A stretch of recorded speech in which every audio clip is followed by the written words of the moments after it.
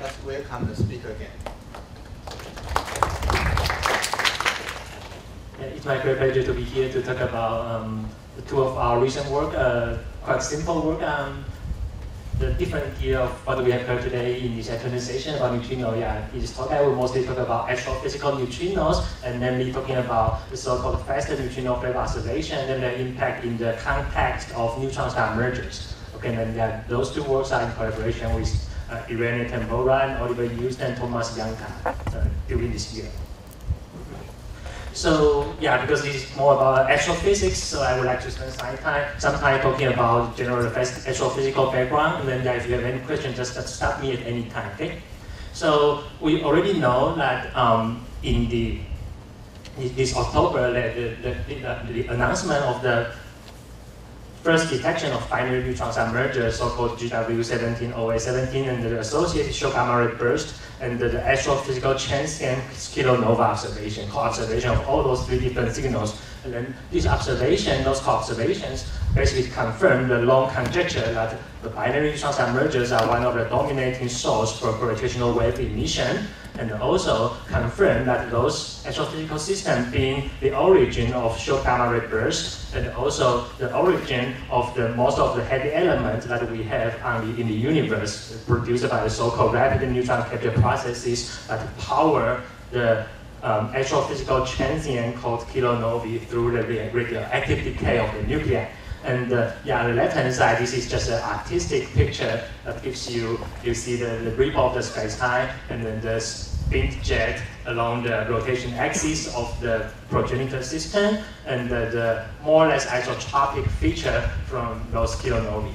And if you look into the detailed numerical simulation, then you see that initially the two neutron stars sort of separated like this, and then of course they in spiral emit a gravitational wave, and then the orbit of those two stars becomes closer and closer. Eventually they collide, and then this collision releases a lot of energy and then throws a lot of matter away. And also the end product, depending on the initial progenitor system masses, there could be a hypermassive neutron star or massive object in the center, and then surrounded by an accretion disk, which is more like in the blue or yellowish color there.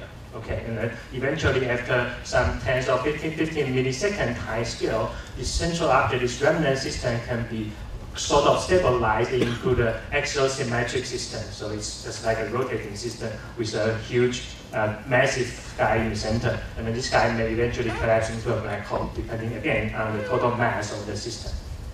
Okay, and before this discovery, all those signals were already predicted by different group of people, different effort. And this slide I took from this paper from Fernand and Metzger last year before the discovery just shows you the summary of those different multi-messenger signatures that we expect to see from this kind of merger event. And then you can see that this marks the merge, the time when the two neutron stars collide, and then before they merge, mostly we expect that we only see the gravitational wave in spiral signal that was detected this time. Okay. However, after the merge, we still expect to see all different kinds of signals, including the possible gravitational wave emission from the oscillating, rotating merger remnant. And also, more interestingly, is those electromagnetic emission. For example, we expect to see the shock gamma ray burst, which was actually observed in this time.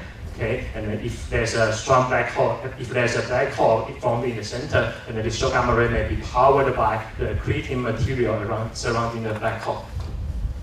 On the other hand, in the longer time scale, we expect to see the optical light or the infrared light coming from this the decay of the radioactive nuclei from the matter being ejected during the merger, and then the color of the so-called kilonovae could be picked on different bands. For example, in the very early time, it could be even in the ultraviolet region, and as time goes on, it could be becoming blue or red, and at very longer time scale, much longer than days, there could be even a radio signal coming out from the collision of those projectiles with interstellar medium.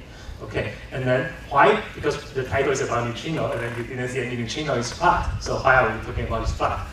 The point of talking about this plot is because just before this detection, theorists predict or suspect that if somehow we see a blue kilonovae emission, at the time scale of days.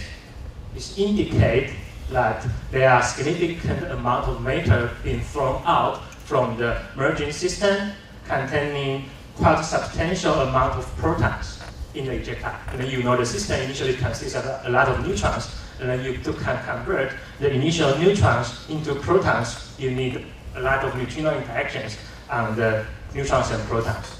So if you see such a blue signature in the kilonova observation, that means that neutrinos play an important role in this merging, post-merger system. Okay, so that's the key idea, basically, of this talk. And those neutrinos could be emitted from, for example, the central very massive neutron star, or from the inner part of the accretion disk. Now, let's look at what we actually saw in this detection. So, yeah, this left-hand side, yeah, just basically shows you the gravitational wave chirp as the frequency increase as the time goes closer to merge.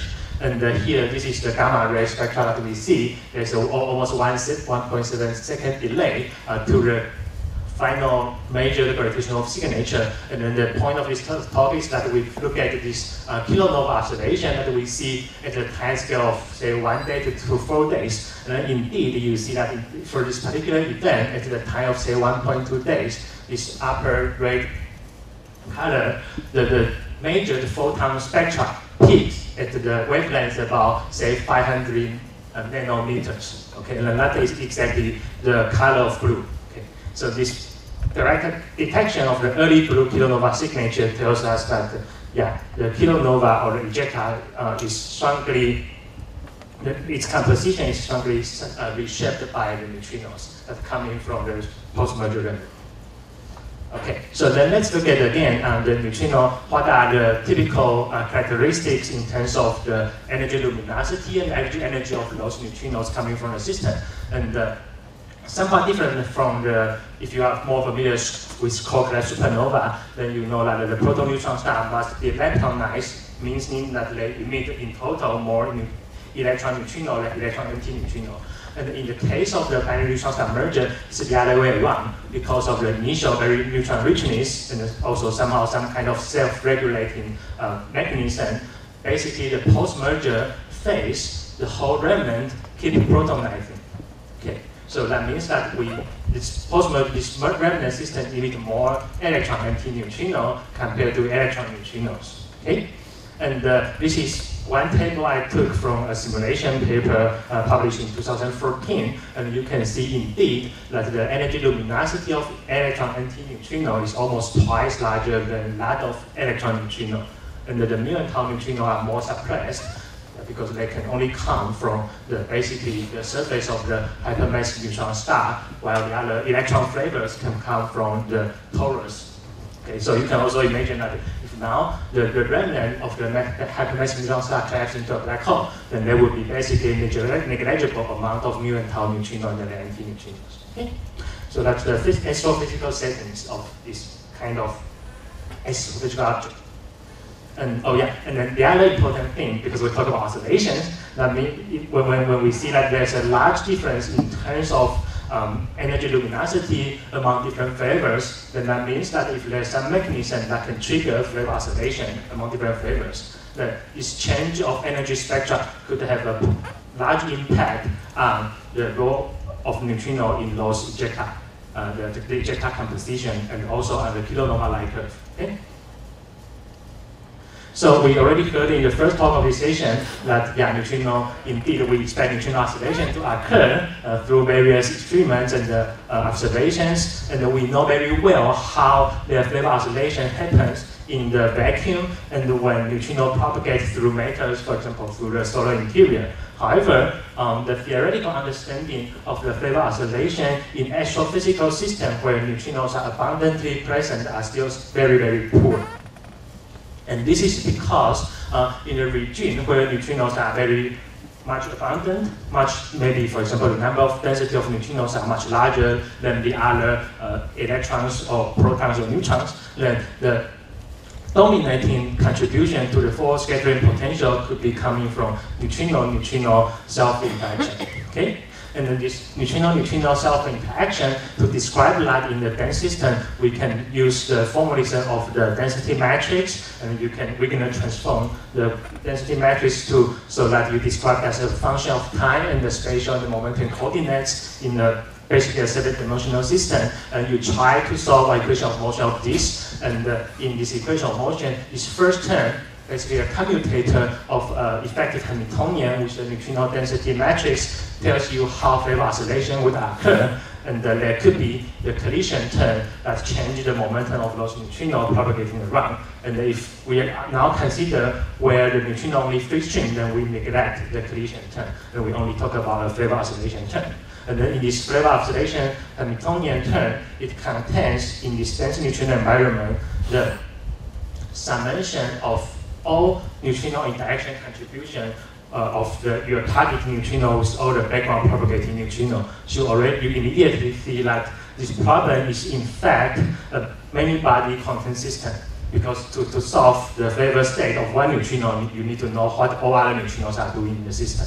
So this gives you a many-body nonlinear content system, and then you can also imagine that it's in the strong coupling regime, because you can imagine that if your number density of neutrinos are very big, then the neutrino-neutrino Hamiltonian strength is basically proportional to GF times the number density of your neutrinos, and then this can be much larger than the vacuum Hamiltonian strength. So that means that the system is in the strong coupling regime. So if you combine those two effects, then you expect to see some kind of collective behavior to occur in such an astrophysical large-scale system. And this was indeed extensively studied in the context of Kochlev supernovae by many authors in the past 10 or 15 years. Okay, but you can also see that to solve this 7-dimensional Boltzmann type transport equation, it is pretty much a cubism, a very difficult task. Okay, so actually at this moment, nobody is able to solve this problem in its full degree. So in the case of Kochlev supernova, people make some assumption about the environment, for example, assume some particular symmetry or some steady state approximation, then you can try to reduce the number of degree of freedom here. However, in the case of neutron-star merger, you already see that the system is pretty much anisotropic, so you can't make much assumption about that. So you have to somehow, in the future, one has to deal with almost like a 4 or 5 dimensional problem. However, before we jump onto that, we can do some preliminary work to discuss what type of flavor oscillation can happen by trying to linearize the equation of motion and then study, like, if you have the vacuum term that gives you some small perturbation that can induce the flavor oscillation, then how fast the small perturbation for the mixed state could arise as a function of time. Okay, this gives us an idea how flavor oscillation can, in what time scale or length scale, flavor oscillation can happen in such an astrophysical system. And this so-called linear analysis, basically, you just do the linearize the equation of motion and then try to find the solution of your dispersion relation. So you have a Fourier mode, and then you have omega and k, and then you put that into the equation, and then for given k, you find the corresponding omega, for example. And then if there exists complex solution, that means that any perturbation inside the system will grow exponentially, and then lead to large flavor conversion. So that's the key idea of this flavor linear instability analysis. And then indeed, this plot just shows you an example. For example, in this case, where you have more electron neutrino in the forward propagating compared to electron anti-neutrino back propagating, then for some particular wave number, then you only find the complex solution in the time domain, then that means that the oscillation would grow exponentially with that particular frequency in time. And people find that quite interestingly, if there's, if I now sit at a point far away from the neutrino emitting source, and I look back from the neutrino emission, and then if I see a local angular distribution, meaning a clothing of the neutrino lepton number, meaning that at some particular angular space, I have electron anti-neutrino more than that of electron neutrino number density, differential number density, while in some other solid angle range, it's the other way around. Then the so-called fast flavor conversion may happen, and then in a very, very short time scale, you will see what I mean by short time scale. And this is illustrated by this very simple work from Dasgupta et al. Just published this year. That they assume that this is some cosine angular space, angular distribution in the differential number density distribution in the angular space of cosine theta, and then they assume symmetry in phi direction. And then here they have a electron neutrino, anti-neutrino access in some particular angular range compared to electron neutrino. And then this is the setup to trigger the fast oscillation. And then they indeed find out that the flavor evolution the flavor conversion time scale is proportional to the inverse of the neutrino interaction strength. And then this implies a length scale of centimeter or even less, given the typical neutrino number density. And then this is a simple, highly simplified simulation they did by using different number of parameters in their model. And you see that the electron neutrino flavor survival probability can indeed change in the time scale of nanosecond, meaning that length scale of centimeter. And if you think about actual physical size, typically we consider something like kilometers. And then this size is so short, centimeters. So that means that this flavor conversion basically happens immediately after neutrino decouples. Okay. Okay, and now why this is particularly interesting for neutron star merger, this is because we say neutron star merger protonize. And then if neutron star merger protonize, and then the electron neutrino typically they decouple from a smaller emission surface compared to the electron neutrinos, then that means that if you look back, sitting in the point P, and then you look back from the neutrino emission point, then you would have definitely some angular space where you have more electron anti-neutrino, like the pink shaded region, then some angular space you have more electron neutrino. So that is the condition we say that is favorable for fast flavor oscillation. And then based on this idea, we try to parameterize, construct some very simple model where we just assume this kind of flat disk emission of neutrinos, and then use some characteristic neutrino emission luminosity and the average energy guided by actual physical simulation. And indeed, we find that now this is the surface of my merger remnant, and then above that, basically everywhere I find flavor instability, meaning that this type of flavor conversion should occur. And the flavor instability is again typically the time scale length scale of centimeter. Okay. And this is kind of a general result we find for any reasonable parameters of that parameterize the system. And the question that we had after that is that, okay, does this picture remain beyond this highly parameterized model, and what would be the impact on the nuclear synthesis and the kilonova observational observables? Okay, so then we go a step forward. We try to collaborate with astrophysical modeler and then try to use the more realistic neutrino emission parameters from the astrophysical simulation. And then in this work, we did just published this month, next month, that we examine a black hole accretion disk system with parameters given there. And that astrophysical simulation detail can be found in this paper of Hughes et al., published 2015. And then what's the point is that in fact, you see that in the whole phase where the neutrinos are dominantly emitted, the number density of your electron neutrino is again smaller than that of electron antineutrinos. So the protonization is confirmed. And then with this protonization, that slightly changing time, we still find that flavor instability, again, in the time scale of centimeter, length scale of centimeter, happens at different phase of the post-merger evolution, but now the region and the strength of this flavor instability changes as a function of time. However, despite that this change as a function of time, most of the neutrinos that coming out from the neutrino emitting surface will still pass through the unstable region, meaning that their flavor, eventually their flavor would be altered by the fast flavor conversion. And we didn't solve the full equation of motion, so then to discuss the impact on the nuclear synthesis and the kilonova light, we simply assume that fast flavor conversion leads to a full flavor equal partition among different flavors. And this is inspired by the fact that the observation length scale is so short compared to the actual physical scale and all other scale in the system. And if we do this assumption, then we see that the proton richness of the system in the ejecta coming out from the merger remnant, it can be shifted largely from more proton rich, see those orange line here, to much more neutron rich side. And then if we calculate the neutron nuclear synthesis outcome, this would indicate that there's a change of those lantern night fraction by a factor of 1,000. And this is very likely to change the expected kilonova color from, say, blue to red. So this work is sort of in support to what people conclude from this particular observation, that this particular event does not immediately collapse into a black hole, because otherwise this part of ejecta driven away by neutrino would not give you the blue-like kilonova observation. So this is somewhat in accordance with all other observations.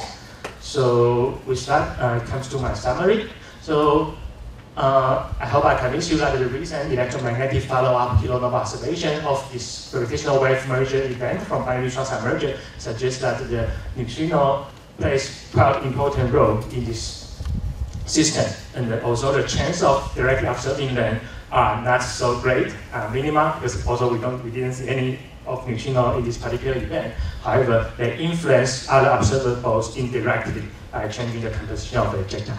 And in such a merger remnant system, conditions for fast neutrino field oscillation is strongly favored, and this is because that the merger remnant has to protonize differently from supernovae. And we try to do some exploratory work on the impact of such flavor conversion on the electromagnetic signature, and then find out it can be quite substantial. And the future work in the neutron star accretion disk system also needs to be done, and improved detailed numerical modeling is also need to be performed in the future to really clarify this issue. So yeah, this summarizes the talk. Thanks for your attention.